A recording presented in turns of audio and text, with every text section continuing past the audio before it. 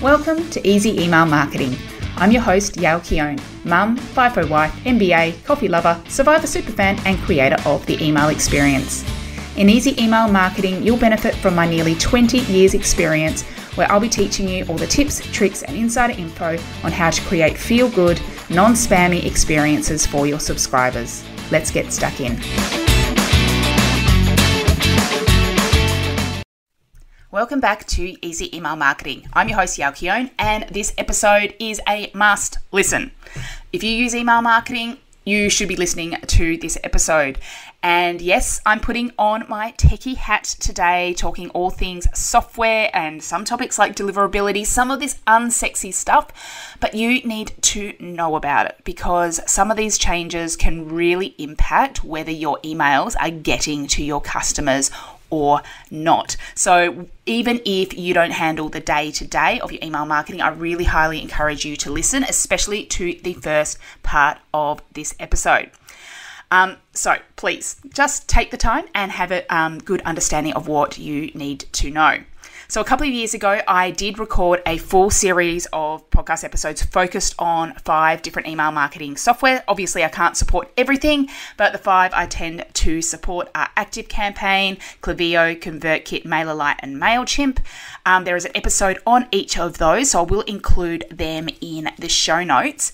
The majority of the information in those episodes is still quite true. But of course, we are always seeing new features added, as well as changes by inbox providers like Gmail, Apple, Yahoo Mail, etc. So those episodes are still definitely worth a listen, but these are the updates. These are the little things that we need to know about. And this might be a thing I do every year, sort of towards the end of the year, just so you know what has been happening in the year gone and what could be coming up in early next year. So some of these changes aren't coming in until about February next year, but you need to take action soon.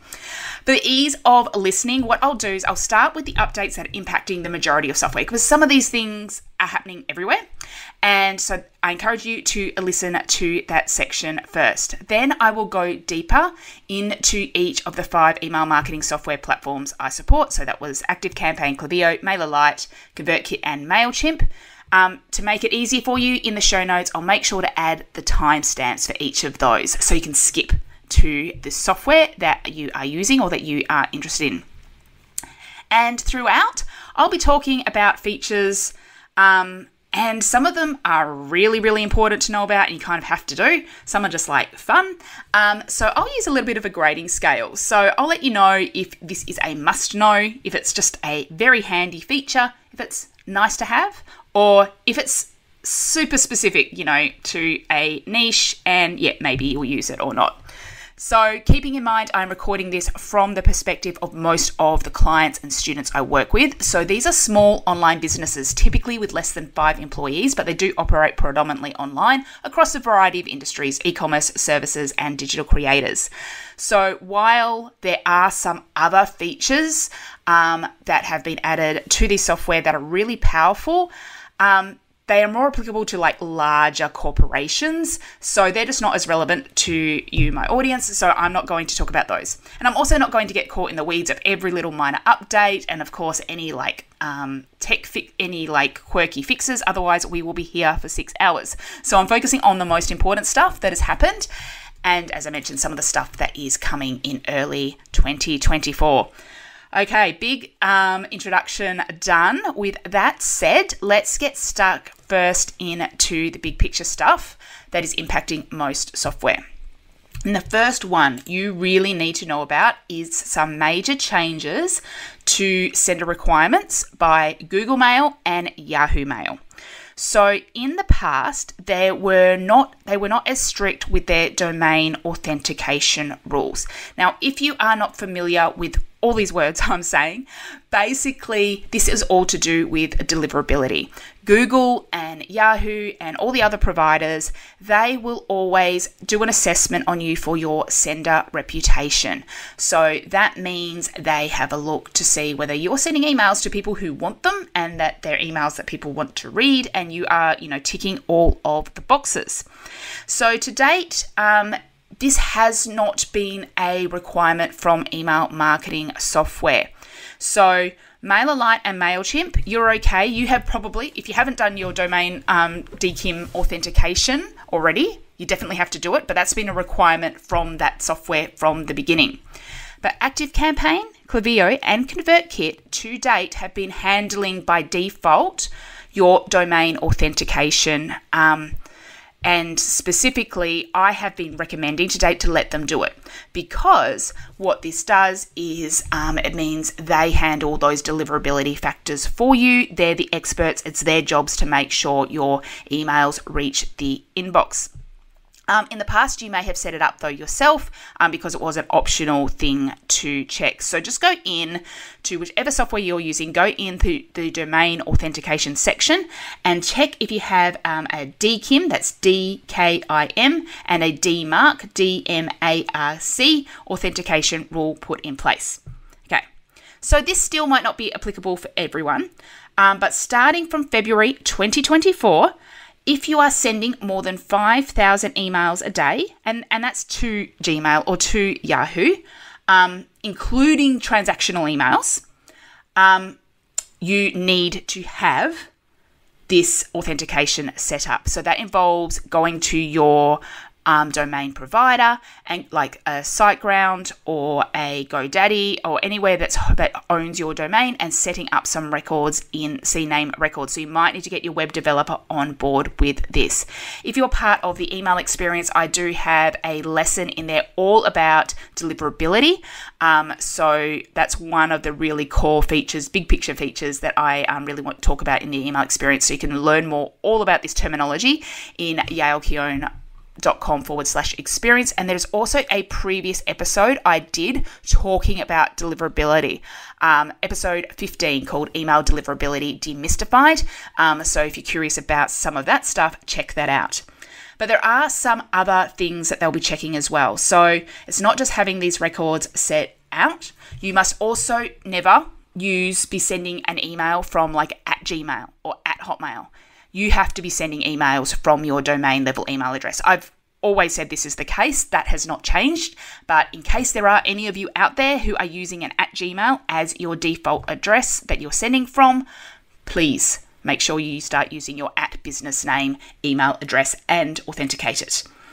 Gmail is also going to get very strict about their spam complaints rules. So if you get a spam complaints above 0.1%, then that's going to start raising some red flags and could start seeing you go to the spam folder. So make sure to check your stats that you are well below that. And if you are above it, you may need to do a list cleanup.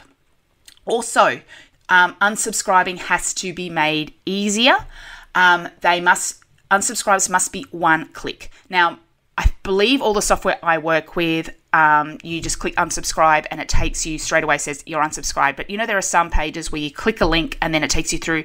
Now you need to click again, confirm. You can't do that anymore. It has to be in one click.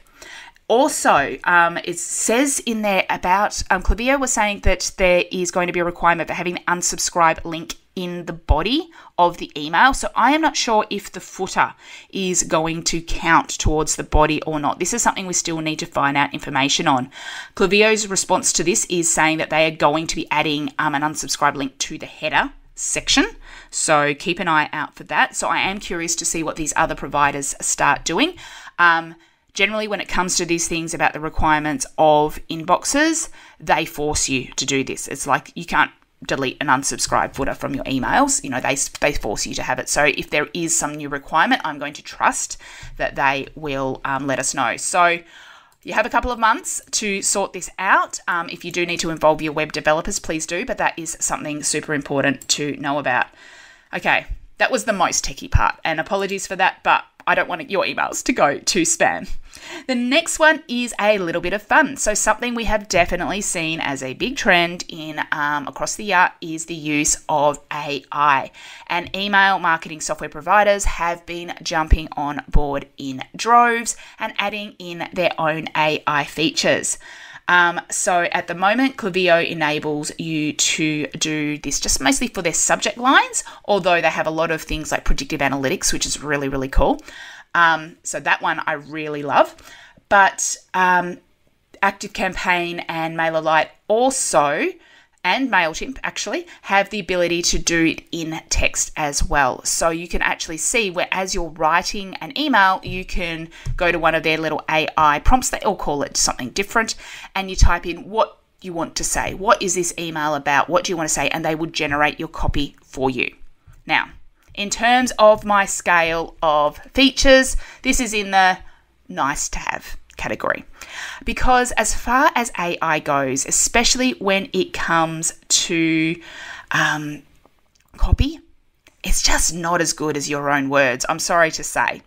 And I have found in experimenting with both with the software versions and using ChatGPT does a much better job of sounding like you, and you can use a lot more prompts about how you want to sound, because in these providers it tends to come across as very formal and professional and hard, and it just doesn't have that personality.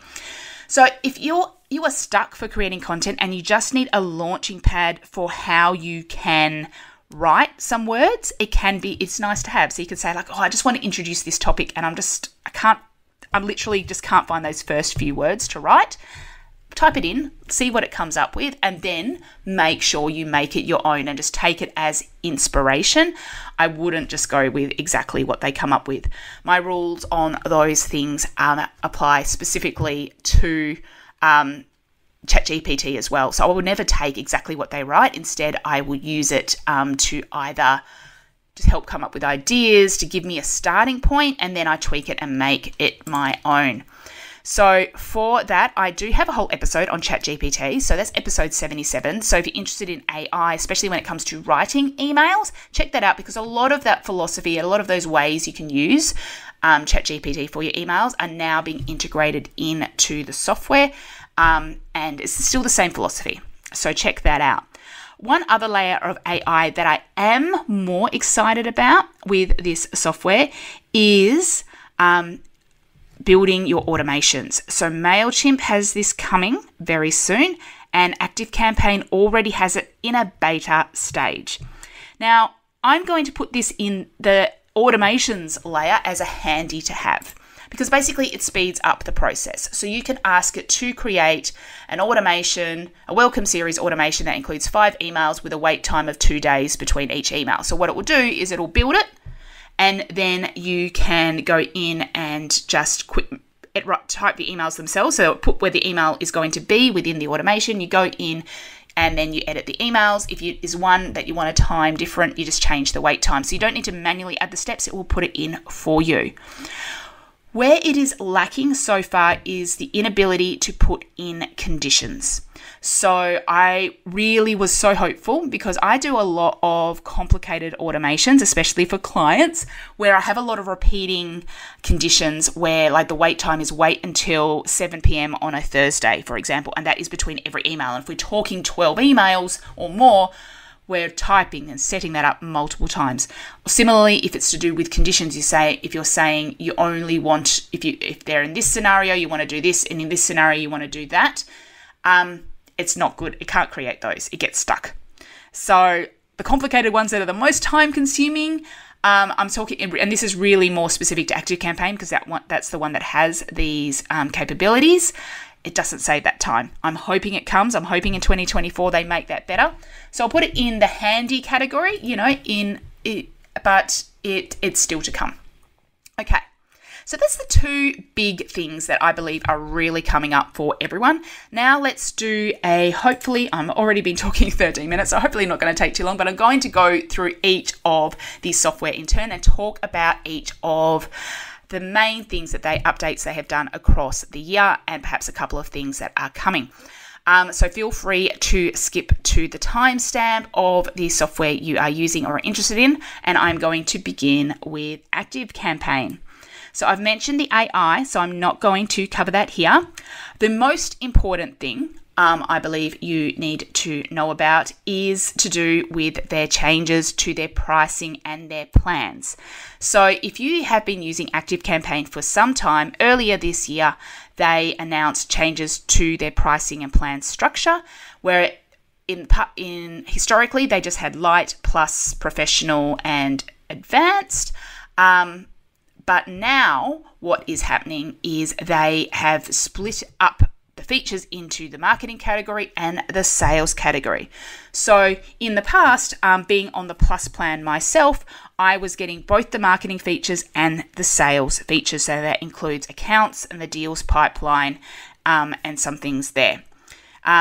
So as I'm still on my legacy plans, I still have access to both of those.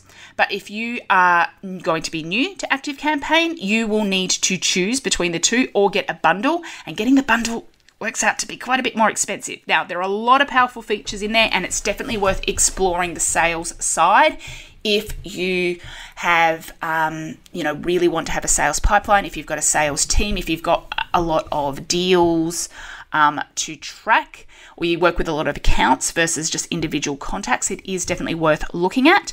But for the majority of you, the marketing is still going to be sufficient for what you need to do. This does also, I believe, as of recording, I believe this impacts legacy accounts in that when you have to upgrade your account due to reaching your contact limit, you will need to change your plan, and the new pricing structure will apply. So if I chose to upgrade my level plan for the number of subscribers I have right now, then I would have to probably either pay a lot more to get the sales features, or I would need to just choose to go with just the marketing and change that, which is a little bit unfortunate. Okay, so that's something really important for you to know. On the other, really, really cool stuff, important to know are some of the segmentation capabilities that have come up. So in the past, you haven't been able to create segments based on engagement within a specific time frame. So there were heaps of workarounds, like having to have a last engaged date automation. I believe in the ActiveCampaign episode, I mentioned specifically that you must create that automation. Now you do not need to do that, because you can create a segment where you can say no one has to identify subscribers who have not opened an email in 30 days or clicked an email in 30 days, etc. So that is really amazing. Love that feature. Also, along with that, they've improved their list segmentation, so you can identify dates someone specifically signed up to a specific list, not just overall. And you can also, click multiple lists within one thing. So you can say they're subscribed to all of, or only, or at least one of. So it just makes it much more simple to build out your segments without having to have 10 different lines. You can just stick to a couple of lines if you have a number of lists. Along those lines, within the automations themselves, you can now list your tags as to add a tag to a contact at a certain stage. You can just list out the tags instead of having an individual tag step for each thing, similar with lists. So that is really, really helpful. Love that, and it's done a great job. Other really cool features are the email alignment on the new campaigns builder. One of my biggest complaints about the new designer was that it had to be center aligned. Now you can left align it. It's something very small, but something that I think is really important, especially if you want those letter style emails. Other handy things are, links in custom fields are now clickable, so hyperlinks. So that is amazing. So if you want to embed personalization fields with links in, that is a really handy feature to have.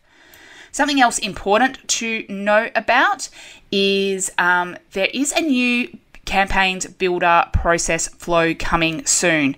It was meant to come in November, but I have not seen it yet. So I am eagerly waiting. So I cannot provide feedback on that.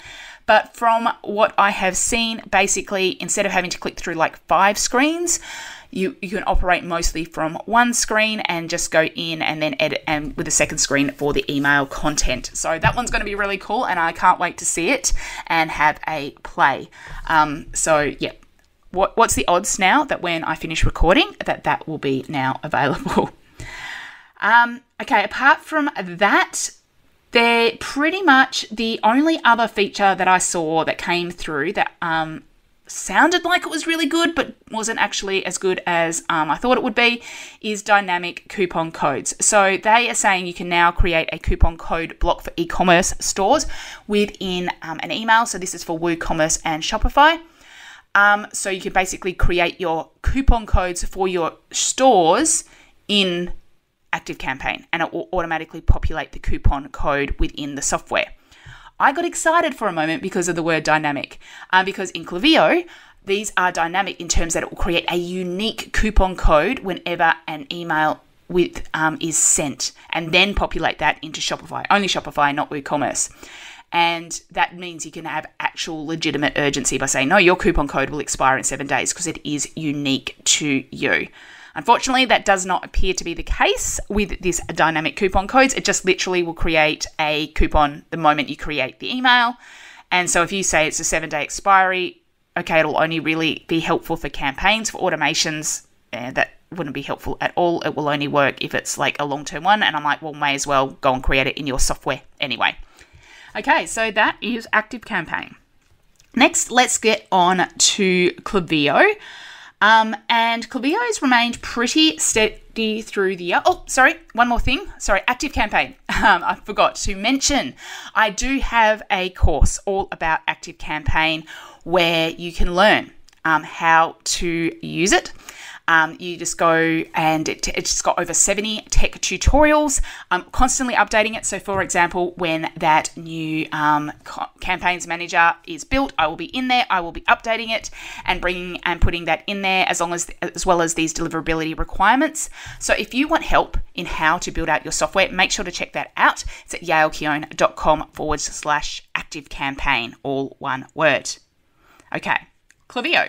So Klaviyo is definitely my favorite when it comes to e-commerce businesses, and they've been pretty steady across the year. I feel they've really been focusing more on improving how they present data and getting more meaning out of that data. So the automations screen and the campaigns screens, their views, they are just nice and streamlined. There's lots of stats, there's lots of filters, so you can really get a lot of data from that. So I would put that as in a really handy to have category. So it's lots of improved analytics. Also with the campaigns, they now have a calendar view, which is really, really cool. So you don't just have to have your list of your campaigns that are coming up or past campaigns. You can now view it across a calendar, so you can get a bigger picture of your, campaign schedules, which is really helpful. And then you can go in and edit and schedule your campaigns directly from the calendar view, and you can just switch between the two. Another really great thing that does relate back to the first point of the whole episode about deliverability is they have now a deliverability hub. So this is the first software I've seen have this, where they have a whole section dedicated to email deliverability. It will break down by email marketing, email inbox provider, so Google Mail, Yahoo Mail, Apple Mail, and a bunch of others. It will Outlook. It will tell you how many of your subscribers are each one, and then the open rates, the click rates, the spam report rates against each one, and it'll give you deliverability scores. It's really cool. That's a more nerdy thing. It's a handy feature to have, but if you have any concerns about your deliverability, or you're going, I need to check out that spam rate Yael was talking about, head to that deliverability hub and check that out. But the other main change along with those is to do with automations, or to do with their flows editor. They have again significantly improved that user experience, but this is recent. So from what I have seen, I have access to the new flows editor, but even to access to access a client's account, I go in and view the client's account, and I can see the new one, but my client, when they log in using their details, they can't see it. So it's rolling out slowly, and there's a little toggle at the top of the flows that you can toggle it on. So in terms of the builder, the function is very much the same, and it is very similar into, what steps you can do. I'm hopeful that they might add some more points and different things you can do in automations and flows based on that. But the main difference is now there will be a right-hand side bar to do your edits. So on the left is like the building blocks, and in the middle, like if you're doing edits to like a condition or a trigger, it will appear on the right. Also, beautifully, your emails, you don't need to click through to a second screen to update your campaigns. It's all there in one screen to update your subject lines, and then you just click through just to change the text of the email. So I really love that one. It's really handy, and hopefully it's rolled out to everyone soon.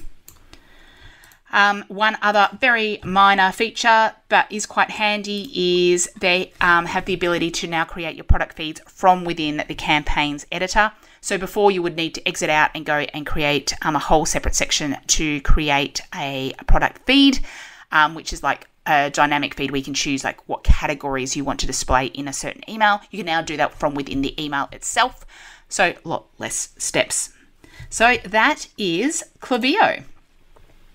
If you are interested in learning more about Klaviyo, I have a program coming. So I am doing a full update on all the tutorials, similar to how I mentioned with ActiveCampaign.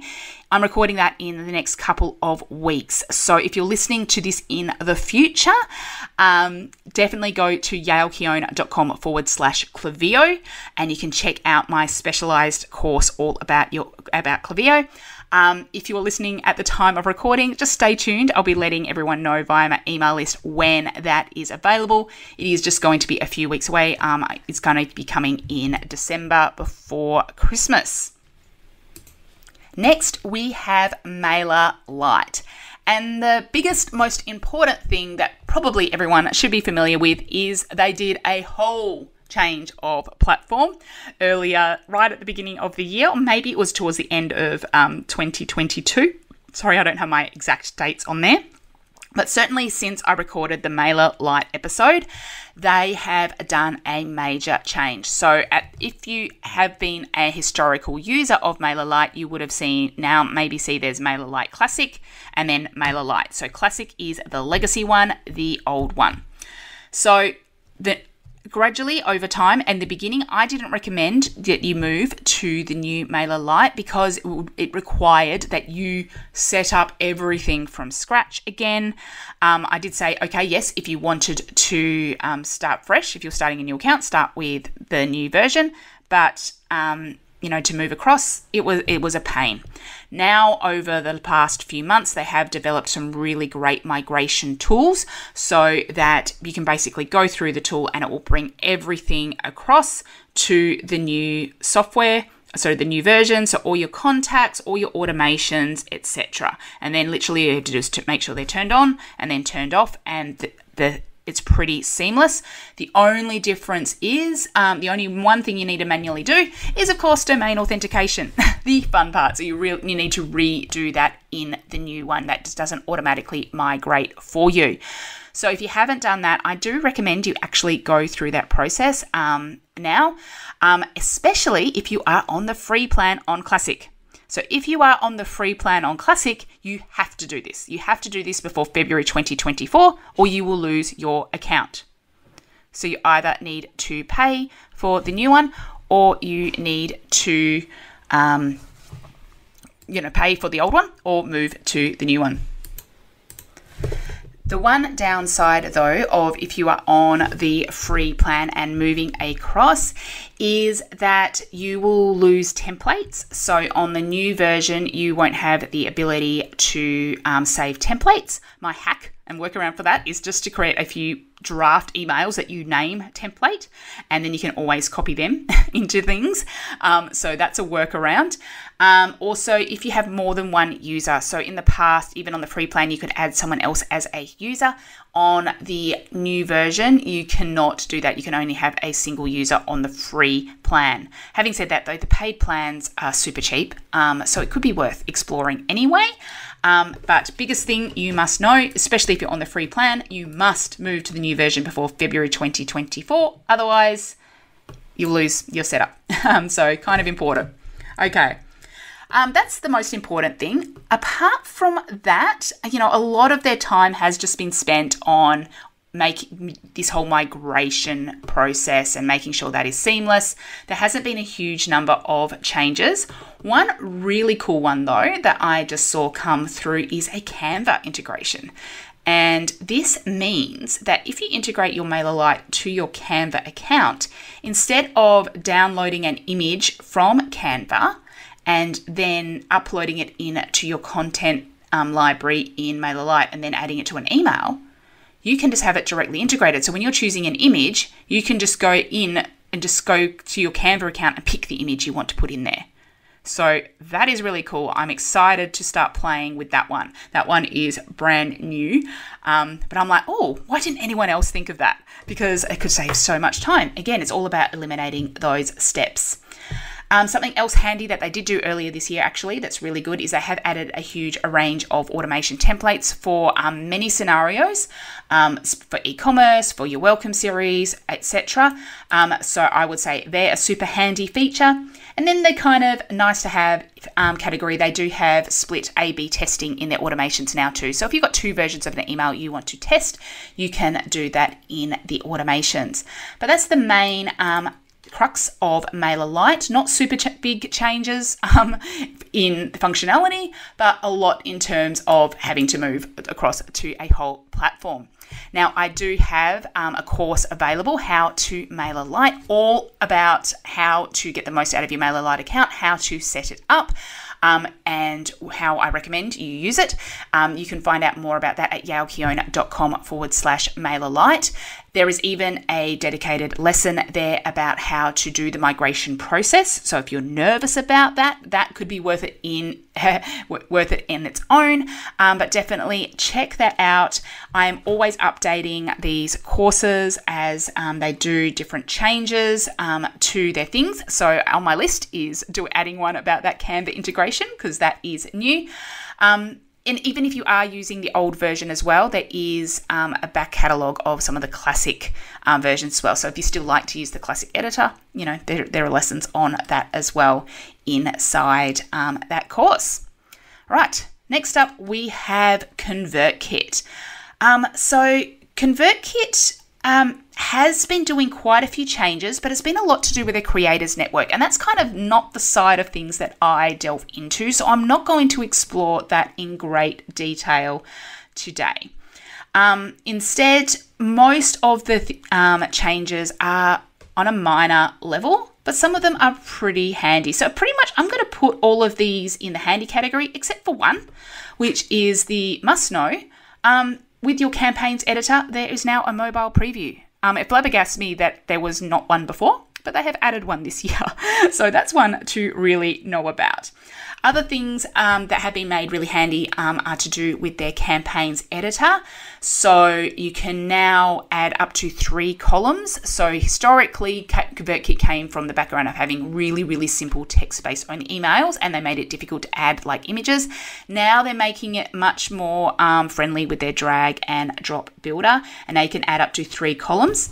They also have this handy feature called content snippets. So these are bits of content that will be the same in all emails. So say you have a bit of promo text that you want to put at the bottom of every single email you send, including in automations. But then sometimes you might want to change that to something different, whatever you've got launching at a certain time. You can now edit that in one place and it'll update across all the automations.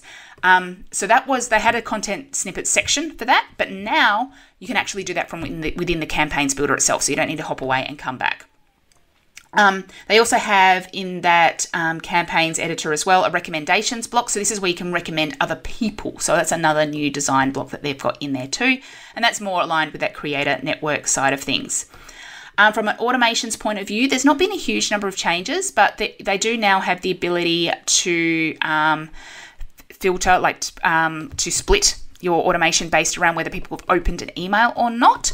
Again, I was, it was sad they didn't have this one before, but that's now helpful. For example, if you want to make sure if you send an email and someone didn't open it and you want to make sure, no, they should get that again, you can now have the ability to do that. I wouldn't do that on every email, but on some of the really, really important ones with something you might want to consider. From a settings point of view, you can now save your brand colors, so you don't need to edit that manually each time.